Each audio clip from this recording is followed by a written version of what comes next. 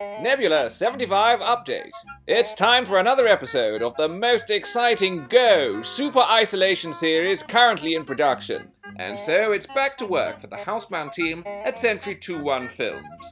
After its thrilling debut episode, the second installment of Nebula-75 continued to delight literally some viewers upon its recent broadcast. But after encountering the mysterious force in space and the beautiful space maiden Athena, what could the future possibly hold in store for Commander Neptune and his intrepid crew?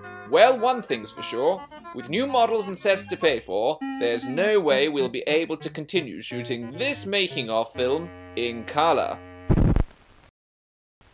They may only be puppets, but a show like Nebula-75 requires a sizable team.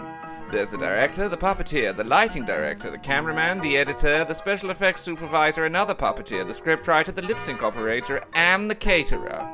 Filming is well underway, but like any good executive, Nebula-75's producer never sets foot on the studio floor, a task made easier by social distancing and the miracle of telecommunication. Cut!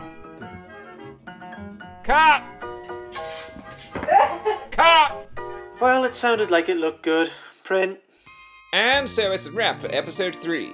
Will Nebula-75 return, or have we seen the last of Circuit and his acquaintances? Just ask the eager crew.